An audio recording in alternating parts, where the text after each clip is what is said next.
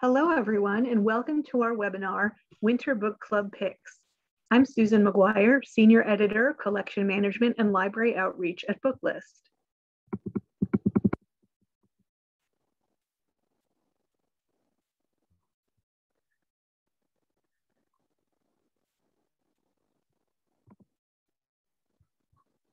Before we begin, I'd like to go over some technical details. Links to today's slide presentation and title list were included in the reminder email you received from Zoom 1 hour ago. To download them, please open that email, scroll to the bottom, and click on the links located there. You can also download the slides and title list by copying the URLs on this screen into your web browser.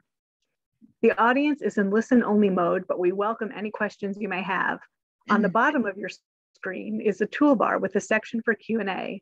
If you have any questions or need technical assistance, simply click Q&A and type your message into the box that appears. We will do our best to respond to all tech-related questions, and we'll pass along all other questions to today's panelists so they can follow up with you after the webinar. Last but not least, Booklist offers closed captioning on all webinars. To enable or disable captions on your screen, please look for and click the live transcript icon on the toolbar mentioned above. From there, you can select Show or Hide Subtitles from the menu that appears. If you choose to enable subtitles, you can adjust the size of the captions at any time by selecting Subtitle Settings.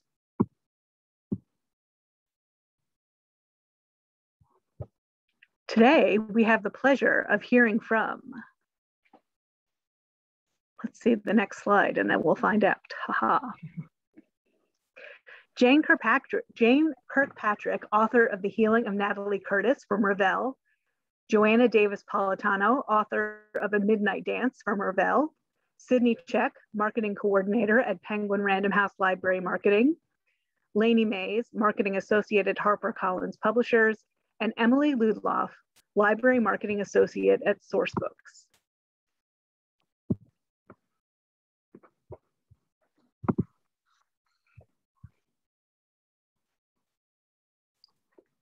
First, we're going to hear from Jane Kirkpatrick. Jane, I'm having trouble with your name. First, we'll hear from Jane Kirkpatrick. Jane is the New York Times and CBA best-selling and award-winning author of 40 books, including Something Worth Doing, One More River to Cross, Everything She Didn't Say, All Together in One Place, and A Sweetness to the Soul, which won the prestigious Wrangler Award from the Western Heritage Center. Her works have won the Willa Literary Award, the Carroll Award for Historical Fiction, and the 2016 Will Rogers Gold Medallion Award. Jane divides her time between Central Oregon and California with her husband, Jerry, and Cavalier King Charles Spaniel, Caesar. Learn more at jkbooks.com, but for now, take it away, Jane. Thank you very much. And thank you all for joining me this morning and letting me talk with you about The Healing of Natalie Curtis. As if you're not familiar with me, I write novels based on the lives of real people. I've never included them in the title before, but this is a story of a child musical prodigy who, just before her New York Times Philharmonic debut in 1897, has a mental collapse. And for 5 years, she's in a malaise until her brother, who had been a librarian at the New York City Library, but had gone west a couple of years before that, invites her to join him in the West. And as she's preparing for that, she learns about the Code of Offenses, which was a US government law that prohibited Native people from speaking their language, singing their songs, and performing any of their ceremonies.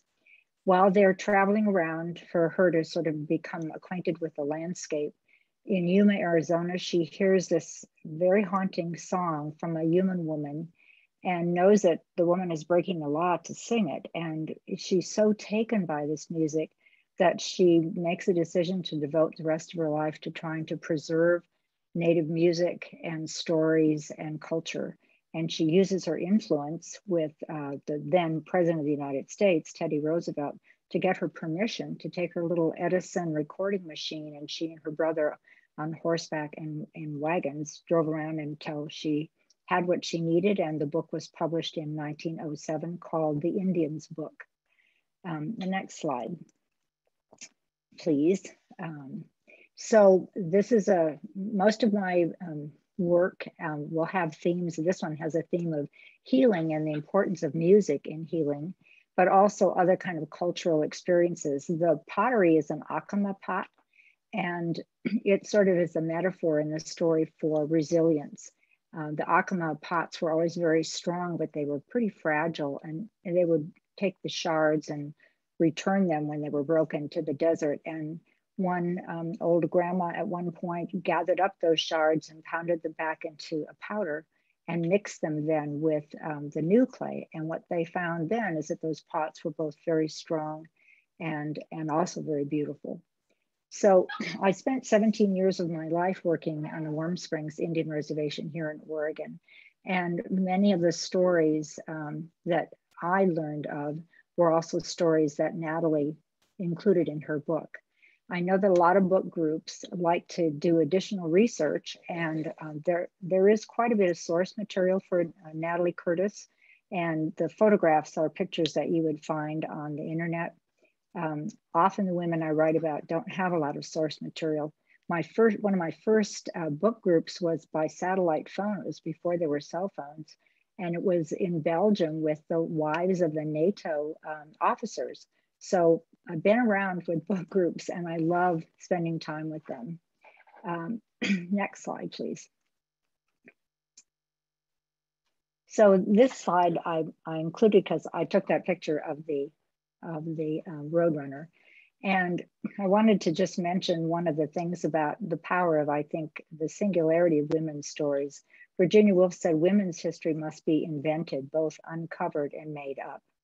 And what you'll find in my stories is hopefully you can trust the landscape, the relationships, and the spirituality, which I describe as how people gained their strength. Where did they draw their strength from? And the work that they did, that I find those four elements really mix in most of my stories, but particularly about women. There's no sex in my books, I'm sad to say for some of you, but the reason for that is not that I'm a prude, but because I made an agreement with my characters years ago that I would not reveal any of their personal sexual idiosyncrasies, and then they agreed not to reveal any of mine. Next slide, please. So I included this Publishers Weekly really positive review, in part for the notation that it's a portrayal of Natalie's fight for equality and cultural preservation.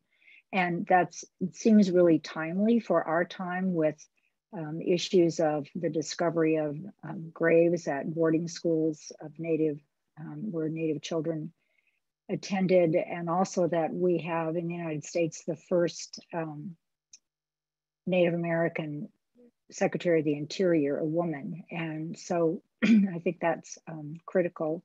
And then the next slide. And that's that I wanted to include the book list review because it really captures the essence of things that I think would resonate with readers, and that it's looking at our own motives and choices and sometimes the unintended consequence of the help that we give. This is really a story about one woman's hope and purpose, and yet it opens the door to talk about intellectual property, the ability to appropriate or not appropriate stories, and even my own as a writer and as someone who spent time with Native Americans, how have I appropriated or have I appropriated? One of the things Natalie did do, and I think she understood intellectual property, is that every artwork that she included, every story, every song that she wrote down, she identified as the person who had given that to her. And I think that that indicates her great love for these people and the work that she did. But I think it's also a great starting point for a good discussion for a book group. So thank you all very much for letting me be a part of this morning. And I hope you'll enjoy the literary music of The Healing of Natalie Curtis. So thank you.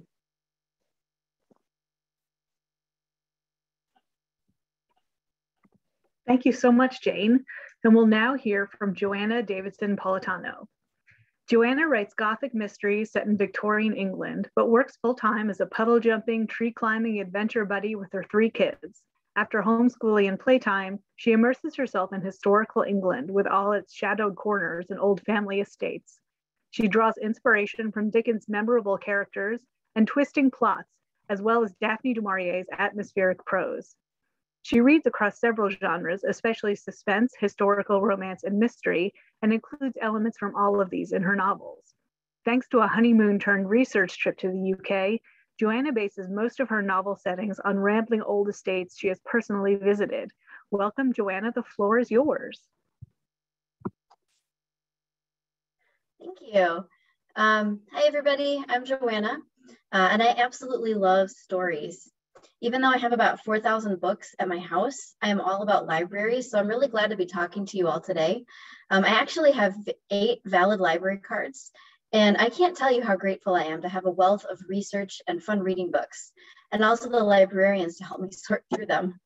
Some librarians may even know me by sight by now because I'm there so often. So I'm going to tell you a little bit about my books, the inspiration for my latest one, some of the research and themes that might make it a good book for a discussion group. First, my books. I draw a lot of inspiration from master storyteller Charles Dickens and his twisting character-driven novels, as well as some other classics authors.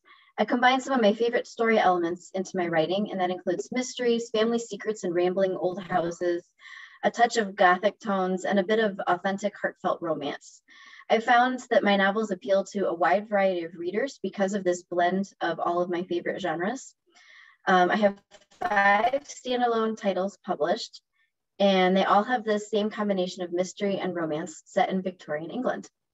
So my recent novel, A Midnight Dance, I invited readers into the Victorian Ballet Theatre for a little look at this vividly colorful corner of the world. I'm often asked why ballet and what inspired this story. So this book came about watching my little girl, who is on the left there in that picture, fall madly in love with ballet. At 4 years old, she walked around the house on her tiptoes, springing into dance at random. I don't know if any of you have had a little girl like that. Why walk from place to place, she seemed to say, when dancing was an option. We've been through several years of ballet lessons with her at this point, and she and I have also attended about 7 or 8 professional performances. And I have to admit, these live shows really swept me away. I was pretty much as hooked as my daughter. All the vibrancy and the color and the life of these shows, which you see reflected in her little face in the screen there, seeped into my heart as I wrote this book. And as I wonder how much of that shows up on the page. And thankfully, I was really excited when booklist reviewers sensed that same color and life in the novel. And the magic of ballet, as they put it. I love offering readers a glimpse of all that energy and life that is live theater, and also my little girl's enthusiasm for ballet. So there are 2 women who also inspired me as I wrote this book, who actually formed the basis for my heroine, and that is Audrey Hepburn and a long ago ballet dancer, Marie Taglioni. So these women were both known, can we go to the next slide, please? These women were both known for their poise and simplicity when that just wasn't common in their world. So life in Hollywood was glamorous and showy in Audrey's time. She was the opposite, of course, and she stood out for it, and we all know her for those things. Also, Audrey secretly wanted to be a ballet dancer all her life, so I loved giving her a little bit of stage time through Ella, who's my heroine. Taglioni actually introduced a new ballet style. Taglioni is actually on the left in this picture here. And her new ballet style ended up reshaping the entire art.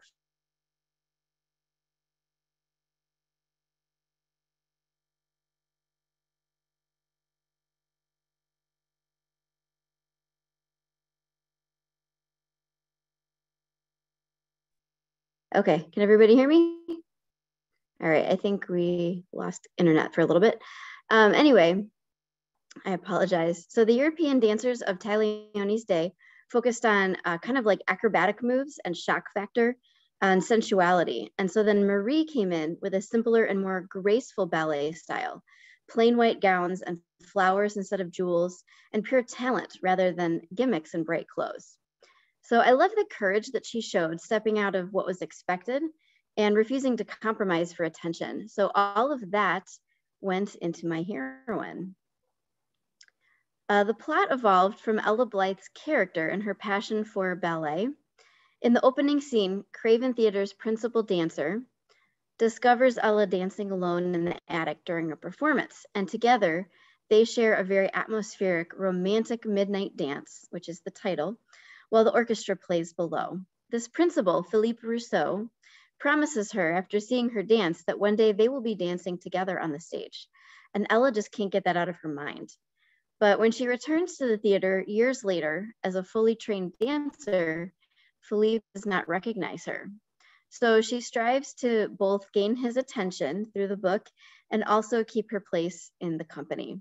She does have one advantage over the other dancers, even though she's only had a couple years of training. Before her formal training, she learned ballet from a legendary former dancer, the ballerina now known as the Ghost of Craven Street Theater. Something about this woman's tragic story doesn't add up, though. And as Ella tries to uncover what really happened to this lost dancer, her own story kind of runs very eerily parallel to it, down to the unusual theater romance that she has with Philippe. So she only hopes that hers does not end up in tragedy as well. I spent almost a year just researching this novel, and so much of what I learned about Victorian ballet really surprised me. My favorite part was that they actually pulled off a ghost effect, even in the 1830s. And it was illusion with gaslights and mirrors, which cast a dancer's reflection up onto the stage from down below where she danced. So they only saw the translucent reflection of her. So I've started compiling the most interesting parts of my research into short YouTube videos as a little bonus for readers or book clubs who want to hear more about this story. This is just getting started, so there will be a lot more videos coming up for this book and other books. And out of all this surprising research and the backstage drama of ballet, there also came some very rich themes that are great for discussion.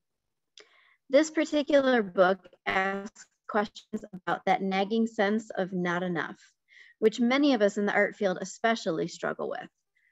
The idea of striving versus belonging, which when we feel we have to earn our place instead of creating and working from a place of already feeling belonging and accepted. Mundane repetition, does what I'm doing even matter? I have felt this one as a mother of 3 young kids, and I felt it working in an office too. And then when I was writing this novel, I wondered if even that mattered in the long run. Making up stories, which were mere entertainment, what good is that when there's so much hurt and need in the world? And along with that, we looked at the value of art and artists. And this comes about when the heroine's mother warns Ella that dancers are only remembered while they're on the stage. Their art is only valid while they are present. Then by age 35, their bodies are worn out and suddenly they don't matter. A new generation is taking over and they're forgotten. I don't really set out to teach a series of moral lessons in my novels. As author Ted Decker says, you write to discover, not to teach. And that's really what I do.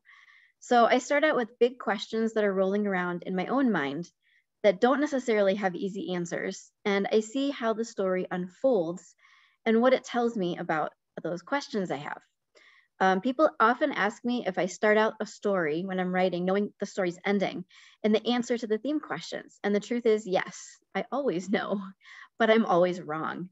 And the endings always surprise me.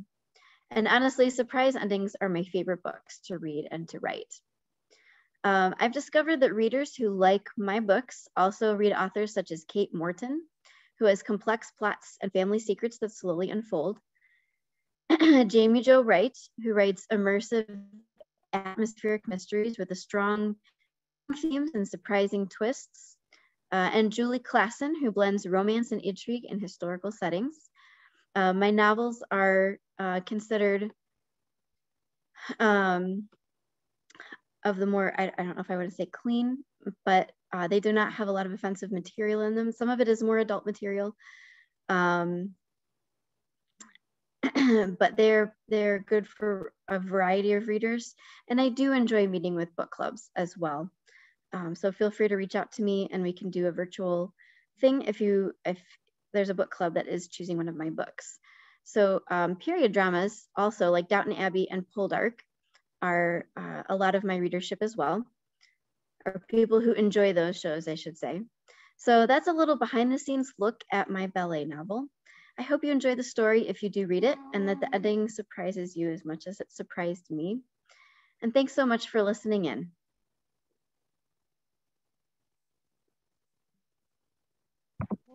Thank you so much, Joanna. Next up is Sydney Check.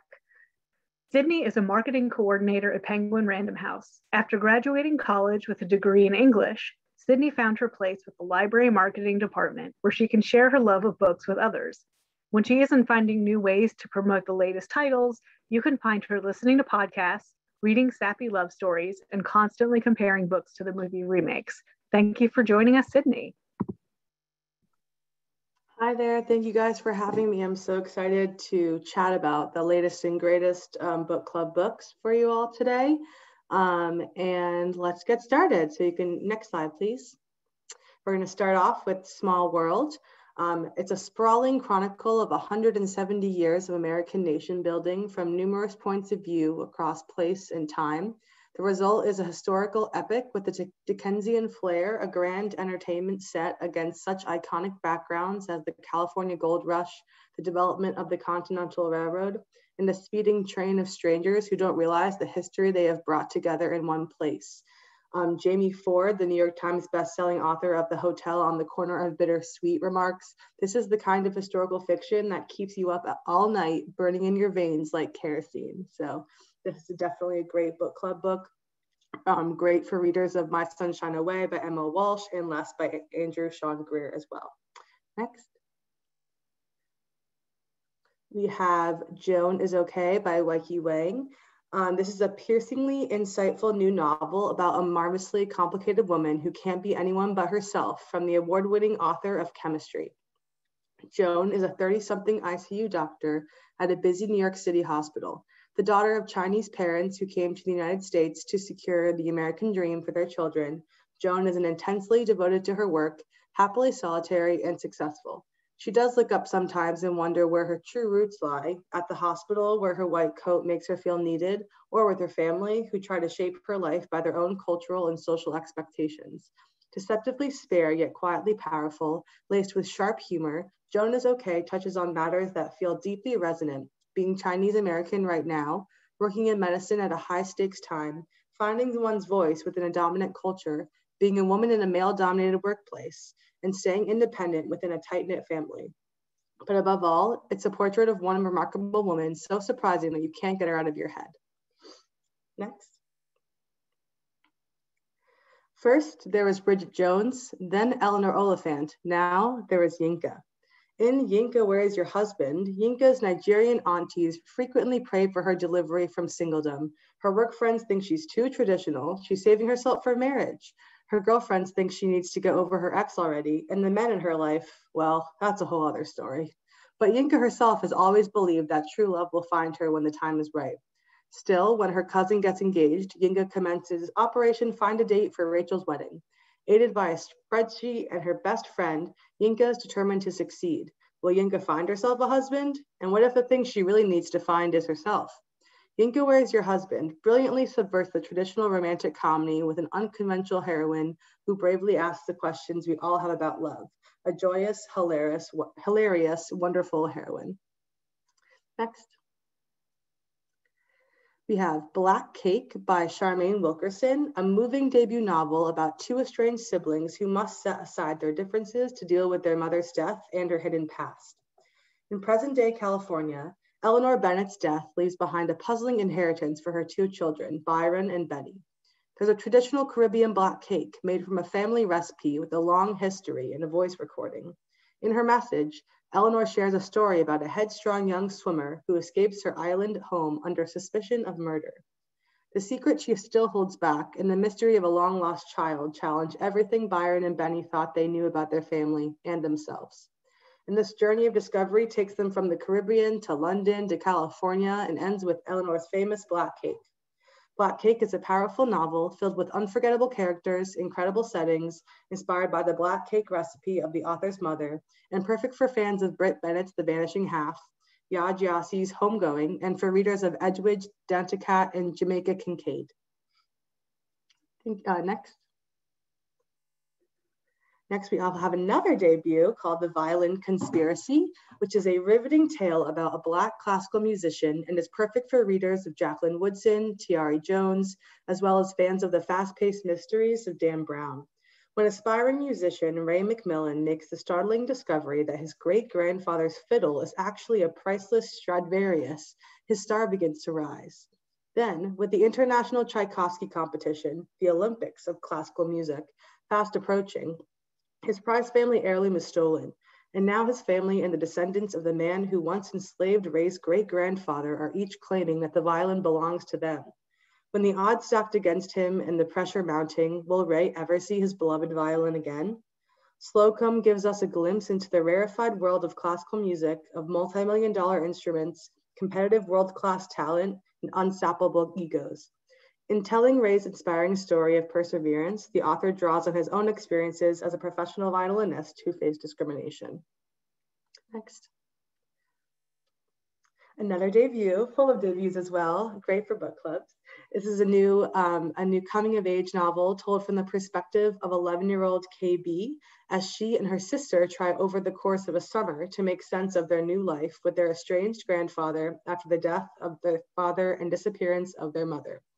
Capturing all the vulnerability, perceptiveness, and inquisitiveness of a young Black girl on the cusp of puberty, Harris's prose perfectly inhabits that hazy space between childhood and adolescence, where everything that was once familiar develops a veneer of strangeness when seen through newer, older eyes.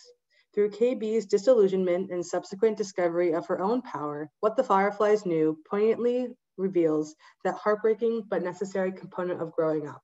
The realization that loved ones can be flawed, sometimes significantly so, and that the perfect family we all dream of looks different up close. Next. In the vein of Mary Ellen Taylor's Honeysuckle Season, this amazing, breathtaking, and inspiring novel is full of hope and heart. When Kira first receives her breast cancer diagnosis, she never expects to end up joining a running group with 3 women she's only just met. Totally blindsided, all she can think about is how she doesn't want to tell her family or step back from work. Nor does she want to be part of a group of fellow cancer patients. Cancer is not her club. And yet it's running, hot, sweaty, lycra-clad running in the company of brilliant, funny women all going through treatment that unexpectedly gives Kira the hope she so urgently needs, because Kira will not be defined by the C word. And now, with the Cancer Ladies Running Club cheering her on, she is going to reclaim everything, her family, her identity, and her life. Josie Lloyd's fearless novel is a tribute to the power of the human spirit in the face of hardship based on the author's own experience with cancer and community. Next. Next, we have The Verifiers by Jane Peck. This is perfect for fans of amateur sleuths with bright, brilliant voices, and for anyone looking for the classic pleasures of a detective romp, but from a queer, racially diverse perspective. Claudia Lynn is used to disregarding her fractious family's model minority expectations. She has no interest in finding either a conventional career or a nice Chinese boy. She's also used to keeping secrets from them, such as that she prefers girls, and that she's just been stealth recruited by Veracity, a referrals-only online dating detective agency. A lifelong mystery reader who wrote her senior thesis on Jane Austen, Claudia believes she's landed her ideal job. But when a client goes missing, Claudia breaks protocol to investigate and uncovers a maelstrom of personal and corporate deceit. Dun, dun, dun. Next. We have The Unsinkable Greta James by Jennifer E. Smith, who is the author of 9 books for young adults, including The Statistical Probability of Love at First Sight and Hello, Goodbye, and Everything in Between. The Unsinkable Greta James will be Jennifer E. Smith's breakout adult debut, and we are so excited for this.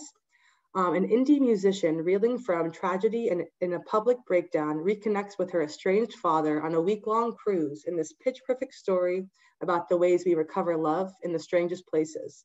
This read is perfect for fans of Daisy Jones and the Six by Taylor Jenkins Reid and Abby Drake Starts Over by Linda Holmes. Jennifer E. Smith's light-handed approach to wrestling with life's big questions would make this a perfect book club pick. Next. And our last pick for the day is Don't Know Tough by Eli Cranor. This is Friday Night Lights meets Southern Gothic with a thrilling debut for readers of Megan Abbott and Wiley Cash. Trent Powers relocates his family from Anaheim to Arkansas to take over as head coach of the Denton Pirates, a high school football team powered by a volatile but talented running back named Billy Lowe. Billy comes from an extremely troubled home, a trailer park, where he's terrorized by his unstable mother's abusive boyfriend. Billy takes out his anger on the field, and it's not long before he crosses a line. Instead of punishing him, though, Trent takes Billy into his home, hoping to protect his star player as the Pirates begin their playoff run. But when Billy's abuser is found murdered, nothing can stop an explosive chain of violence that could tear their own town apart. This book will provide much to talk about for book clubs that love a good small town thriller, and it was also the winner of the Peter Levesey First Crime Novel Contest. Next. So if you're still looking for more book club resources, we have a plethora of information that we have to offer. On our issue page, we have book club brochures, which we put together seasonally, that include discussion guides as well. We have book club kits that are more title-based, and we also have Spanish language book club kits. So if you follow our link on the slide, you can have tons of access. You can download them, print them at your own leisure. They're a great resource for book clubs. Next. And we also can't forget about audio. So we have a fabulous array of book club listens on audio on our website, Books on Tape. We recently just did a post about celebrity book club picks and audio, from Oprah to Jenna to Reese to Good Morning America. There's everything you need there. So definitely a great resource to check out as well. Next. And before I go, we have a few upcoming events I'd like to highlight: our morning book buzz, our library lunch and learn, and our winter book and author festival. And you can register for those events with the tiny URLs below as well. And we're really excited for all three of those, and more information to come. Next. Thank you again for having me. I really appreciated this time to chat with you about the Winter Book Club books. We've created an Edelweiss collection where you can request e-galleys on Edelweiss for all of these titles. So if you follow this tiny URL, you can find those and request away, and we'll be sure to make sure that we have these titles available for you. So thanks again, and have a great rest of your day. Thank you, Sydney. Our next panelist today is Lainey Mays. Lainey is the marketing associate of the library marketing team at HarperCollins. Originally from Mississippi, her hobbies include listening to any podcast she can find, and she produces the LibraryLoveFest podcast, a podcast that brings librarians and great books together through author interviews, conversations with editors, and upcoming book presentations. Take it away, Lainey. Thank you. So good to be here. Happy fall, y'all. It's in the air here in New York City. So on the next slide, that's me, Mel, if anybody needs me on the next slide.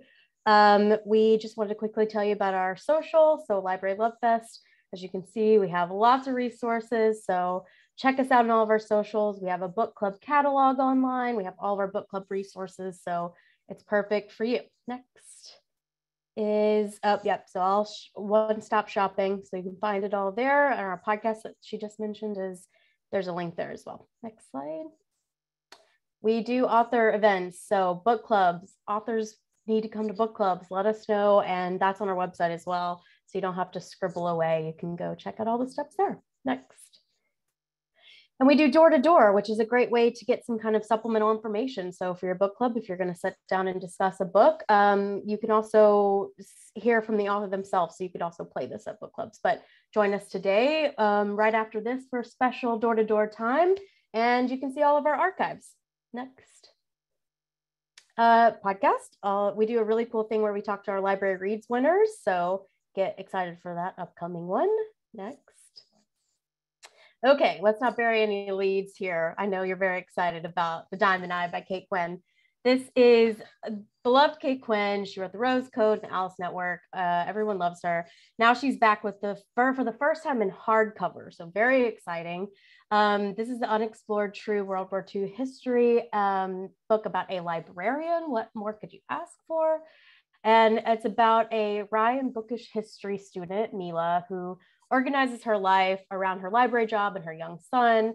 And then when Hitler invades Russia, she forges this different path away from that. And she has to decide what her life's gonna be like. So she's sent to join the fight and becomes a lethal hunter of Nazis, known as Lady Death. And when news of her 300th kill makes her a national heroine, she is sent on kind of a goodwill tour So she arrives in Washington, D.C., kind of to a glitzy DC, and she's still battling a lot of loneliness and isolation that she feels from coming from this war. And she strikes up kind of an unlikely friendship with First Lady Eleanor Roosevelt, and even a more unexpected relationship with a fellow sniper.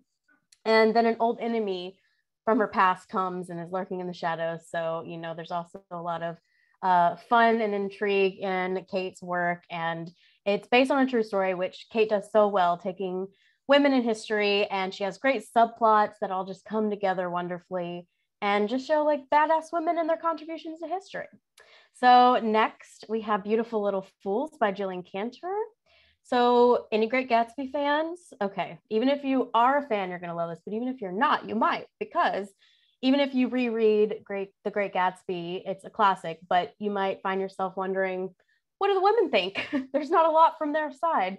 And Jillian Cantor felt the same way. So she wanted to go back and look at this story from 3 women in the book and tell it from their alternating perspectives. So that's where the title comes from. If you're a fan, you know what part of the book that comes from. And it starts on the last day of the first book in August 1922. We have Jay Gatsby, who's dead. Seems pretty cut and dry, but then the police find a diamond hairpin in the bushes. Maybe they're thinking that they don't really know the whole story. Why is the hairpin there? It must belong to one of the women. So then you kind of go back and forth between that time, and you get to hear from Daisy Buchanan.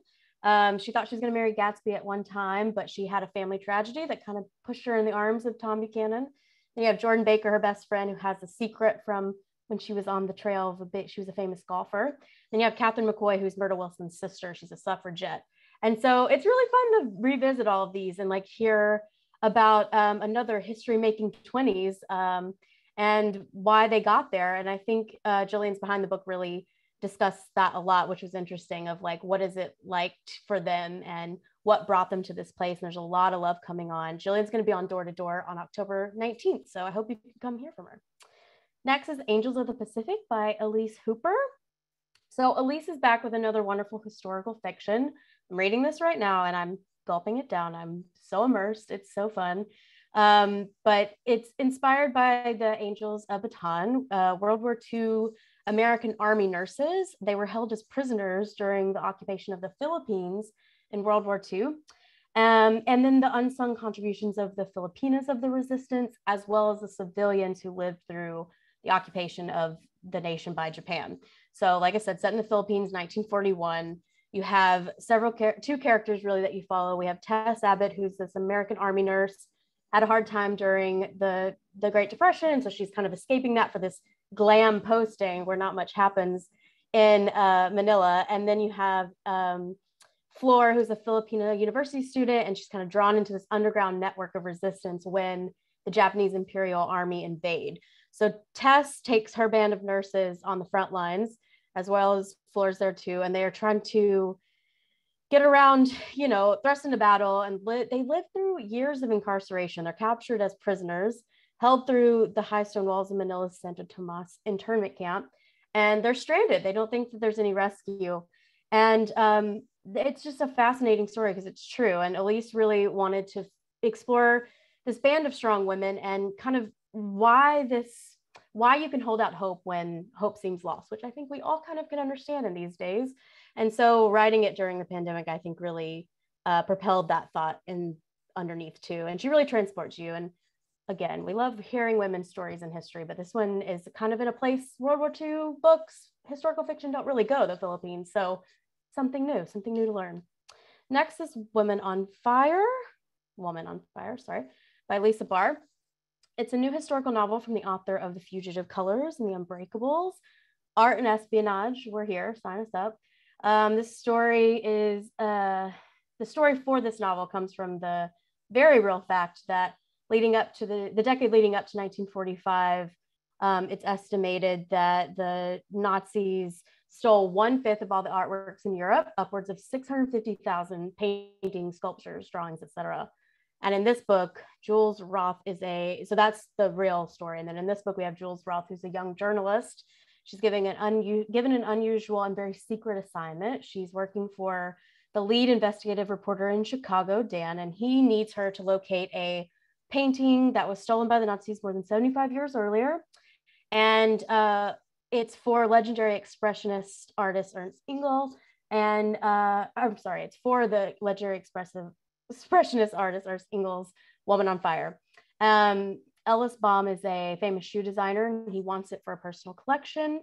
And yeah, so she has to try to go on the hunt, and there is not much time because he unfortunately is dying. So he's trying to find this painting before. And so meanwhile, in Europe, there's a cunning gallerist, Margot, who's searching for the painting. She's the heir to her art collector family's millions. And they're both kind of on the hunt for this and using all the resources they can. So it's really thrilling of like who can find it first. And Kristen Armel said, part thriller, part World War II epic. Woman in Gold meets Spotlight meets Basic Instinct in an extraordinary novel, which is certain to be snapped up by Hollywood just as surely as it will be devoured in one sitting by captivated readers who turn the pages quickly enough. Very excited. You'll see this all over social, I think. So you'll hear about this book. Next is How High We Go in the Dark by Sequoia Nagamatsu. We're so excited for this one. I personally am. It was the top 10 of fall 2021 by Publishers Weekly. Sci-fi fantasy horror genre. And so it's a lyrical novel. It features a collection of stories about a near future where people are experiencing or have experienced a world-altering plague. And the people in these stories sometimes intersect. They travel through time and space to show how we cope with loss and find a new place to call home, or find love when it seems impossible to love again. It begins in 2030. A ancient crater is unveiled and a plague melts to the permafrost.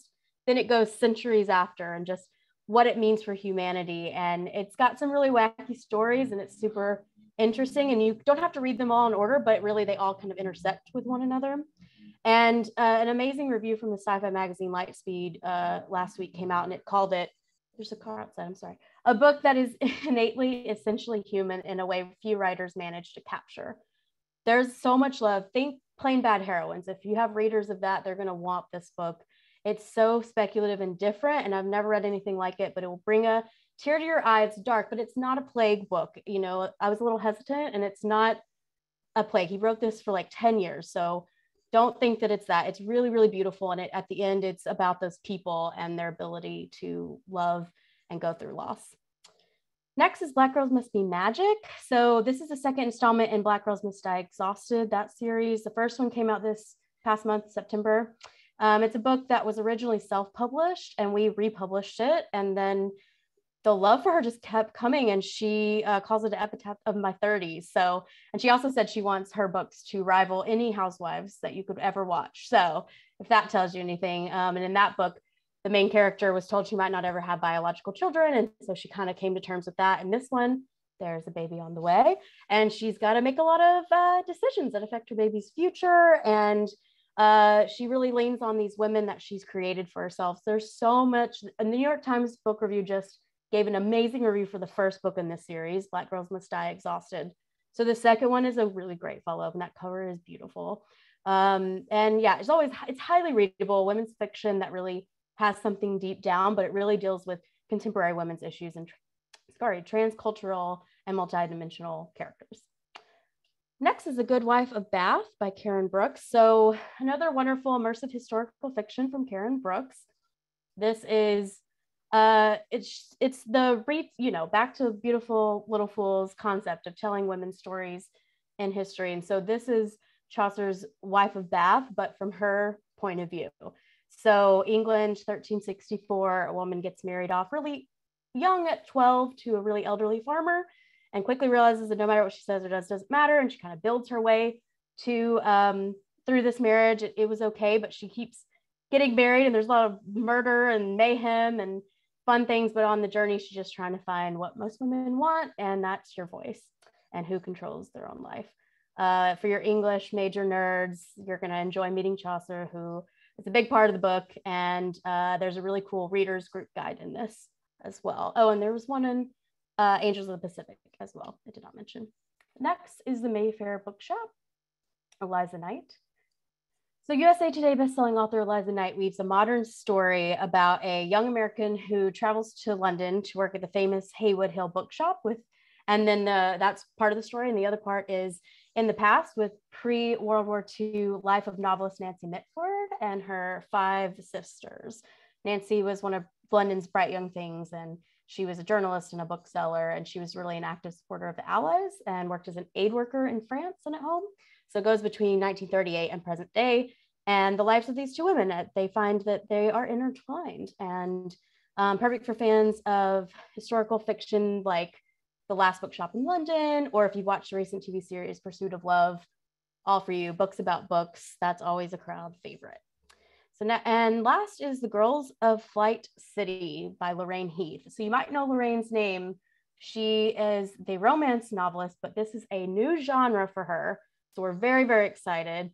And if you're fans of her, you'll love this. If not, a lot of new fans will come over. There's always a little romance in there as well. And it takes place in 1941 at a flight school in Texas that the British pilots were there to train.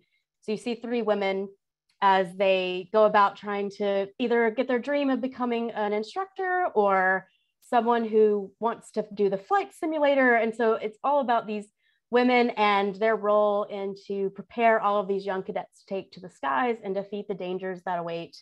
Lorraine was inspired by her own family connection to write this story. Her father went to school in Terrell, Texas, where one of the flight schools was based. And it was the inspiration for the setting of the story, as well as her mother's childhood as a girl outside of London during the Blitz. It has a PS section and a reading guide, so great for book clubs as well. All right. I think I gave you a lot, but if I have more time, which clearly I don't, because I could talk about it all day, these are some more books. They're really wonderful. And then next, that's it for me. Thank you. Thank you, Lainey. Our final panelist today will be Emily Ludloff. Emily is a library marketing associate at Sourcebooks. Previously, she worked with some of the top names in the music industry in Nashville, Tennessee, but ultimately could not resist the pull of her first love, books. Bring us home, Emily. Hello, thank you so much. My name is Emily Ludloff, and I am a library marketing associate at Sourcebooks. Thank you to Booklist for hosting this winter book club Picks webinar. I hope I have a bunch of great books for you to read. And all of these titles are available on NetGalley and Edelweiss, and feel free to reach out if you have any questions about our new titles, resources, or virtual author visits. As you see on this slide, we have authors all over the world who are available to speak virtually at your library, school, or book club. Please contact our event specialist, Ashlyn, for more information on how you can get these authors at your book club. Next. Additionally, we have a book club brochure. Each book featured in this free online guide includes a description of the book, food and beverage recommendations, so you know what to bring to your book club meeting, and what I like to call a vibe guide to figure out if the book will be a good fit for your book club. So you can download that online here at this link, or you can send me an email and I will send you a copy. Next slide, please. We are going to start the day off with our Poison Pen Press imprint, which is Mystery. All right, next, please. All right, so the Department of Rare Books and Special Collections. This is a book by, oh, one back, please. Slide, there we go, that slide, perfect. Okay, so this is a book by Eva Yurchek, and it asks, what holds more secrets in the library? Is it the ancient books stacked on the shelves or the people who preserve them? So in this book, when Liesl Weiss's boss has a stroke, she's left to run things. And she discovers that the library's most prized manuscript is missing. Liesl tries to sound the alarm and inform the police about the missing priceless book, but is repeatedly told to keep quiet, to keep the doors open, and to keep the donors happy. What Liesl discovers about the dusty manuscripts that she has worked among for so long, and about the people who care for them shakes the very foundation on which she has built her life. Next slide, please. In The Woman in the Library, Hannah receives a fan letter. Oh, yep, there we go. Receives a fan letter from a distant friend asking after her newest mystery. Delighted by the inquiry, she responds with a few pages about a novel she's working on about 4 strangers who become inseparable after a murder is discovered at their library. Thrilled and intrigued, Leo writes back with some helpful advice. The 4 friends Hannah created will have to help her create a world that absorbs Leo's increasingly insistent dark attention. This is a clever puzzle within a puzzle about an author who is trying to write her own fate without losing control of the story. I've had multiple friends at Sourcebooks read this past weekend and have come to me screaming about the ending and about how it's twisty and how great the writing is. And I just know that this book is going to be your next obsessive read. Next slide, please. Okay, and now on to Sourcebooks Landmark and some fiction titles. Next, please. So True Crime Story by Joseph Knox. It is a strikingly original novel that twists transcripts, emails, and documents together into an investigation of a missing college girl, while it also weaves in the mystery of how the narrator and author, Joseph Knox, came to be in possession of these files and what fate befell the original author, as well as why Knox may not be telling us everything he knows. True Crime Story is an ambitious, sharp exploration of our obsession with all things true crime from a former crime bookseller. This one is also super twisty and awesome. And you can see it got a starred review recently, and it's just everyone's talking about it. Next slide, please.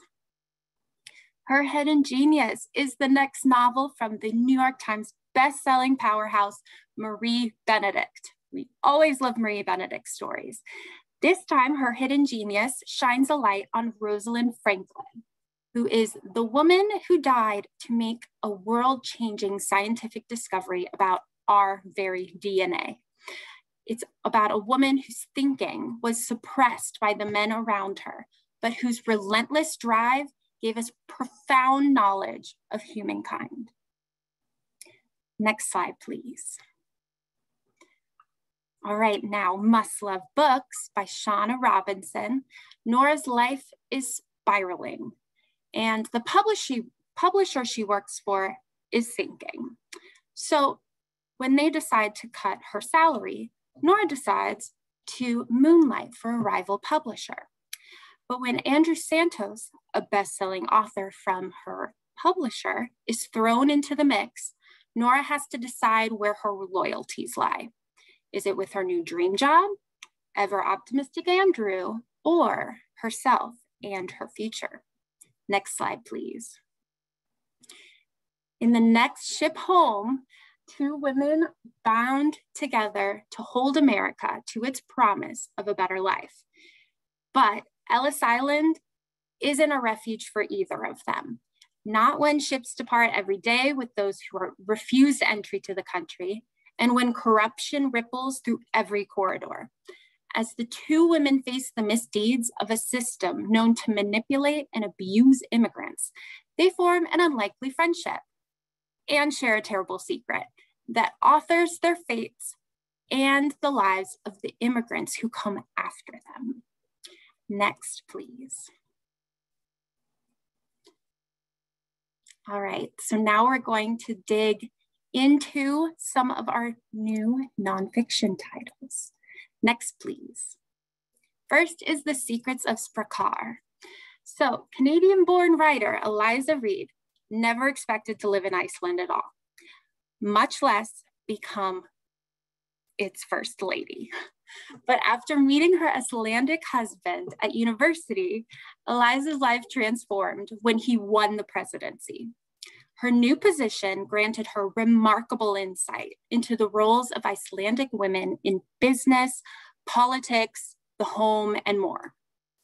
Eliza's immigrant perspective offers an uplifting examination of Iceland's reputation of being one of the best places in the world to be a woman. Next, please. In How Do I Unremember This, host of the hit podcast Everything Iconic, Danny Pellegrino, shares a collection of his most humorous and heartfelt real-life stories about growing up as a closeted gay kid in Ohio. How Do I Unremember This is an unfiltered and all too relatable glimpse into Danny's life and the heartfelt and hilarious moments that shaped it. Although he wouldn't change any of them for the world, these stories are unfortunately true. Next slide, please. In the Pursuit of Jefferson is a surprising story of one man's attempt to follow an obscure travel guide through Europe written by Thomas Jefferson during the darkest time of the complex founding father's life. But as the author follows Jefferson's travel guide, what he learns isn't always what Jefferson had in mind. And as he comes to understand Thomas Jefferson better, he doesn't always like what he finds. Next slide, please. I'm going to pun for you now. Watch your book club bloom as you try some of these romantic titles. I hope you enjoyed that. Next slide, please. All right. King of Battle and Blood is the first in a new epic fantasy series by best-selling beloved author Scarlett St. Clair. In order to end a years-long war between vampires and mortals, Isolde must wed vampire king Adrian and then assassinate him. But surviving the vampire court doesn't prove to be nearly as difficult as is resisting the intense attraction between her and Adrian. And I will say, I started this book last night and I stayed up way too late reading. I'm spending my day anxiously waiting till I can pick it up again. I am enthralled. And next slide, please. And of course, we'll always have Casablanca for some great more romance reads. Next slide, please. So we are heading back to Olympus in the second book in Katie Roberts' Dark Olympus series, Electric Idol. In this book, Eros is commanded by his mother to bring her Psyche's heart on a platter, literally. Eros does the only thing he can think of to save Psyche's life. He marries her. As lines blur and loyalties shift, Psyche realizes Eros might take her heart after all, and she's not sure if she can survive that loss. And this is a book I read over a month ago, and I haven't been able to get out of my mind. So good luck trying to get it out of yours. All right, next slide, please. All right, in The Family She Never Met, Jessica Russo knows nothing about her mother's family or her Cuban culture. But when the Cuban grandmother she's never met offers Jessica the chance to come to Miami and meet her estranged family, she can't help but say yes, even as she knows that it'll pain her mother. As Jessica spends her time with her grandmother on a beautiful island estate, she learns about her family's history and what caused the schism between her mother and grandmother. She soon decides that she is going to fix her fractured family. Next slide, please.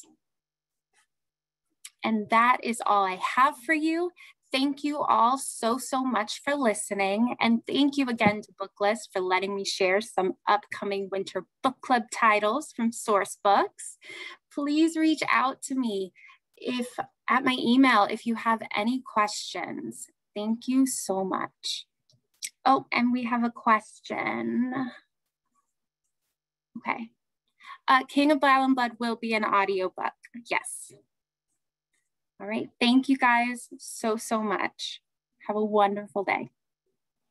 Thank you so much, Emily, and a big thank you to all of today's wonderful panelists. Tomorrow, all attendees will receive an email containing links to today's slide presentation, title list, certificate of completion, and video recording. For more about Booklist webinars, be sure to visit booklistonline.com/webinars, where you can view archives of past webinars and register for upcoming ones like the ones you see here. Not yet a subscriber? Pair the print reading experience with the convenience of online access at booklistonline.com and lock in print, online, digital, and archive access by taking advantage of the special webinar offer to get Booklist for only $75. Patron-friendly, librarian-approved, and free with a Booklist subscription, Booklist Reader, Booklist's new digital-only magazine highlighting diverse readers' advisory recommendations for all ages, has arrived. To see and share the latest issue, which is currently freely available to all, visit booklistonline.com/reader-issues. Thank you for joining us for today's webinar. One more huge thank you to our panelists and our sponsors, Penguin Random House Library Marketing, Sourcebooks, HarperCollins Publishers, and Revell. See you next time.